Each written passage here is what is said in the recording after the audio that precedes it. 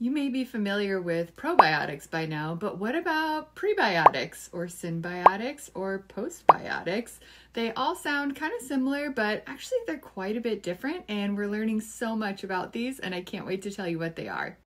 Probiotics, as you probably know, are those live bacteria and yeast that greatly benefit our immune system and our gut health, and we largely get these from fermented foods and probiotic supplements. Now, prebiotics aren't a bacteria at all. They're actually indigestible food fibers that our gut bacteria uses as food to thrive and grow.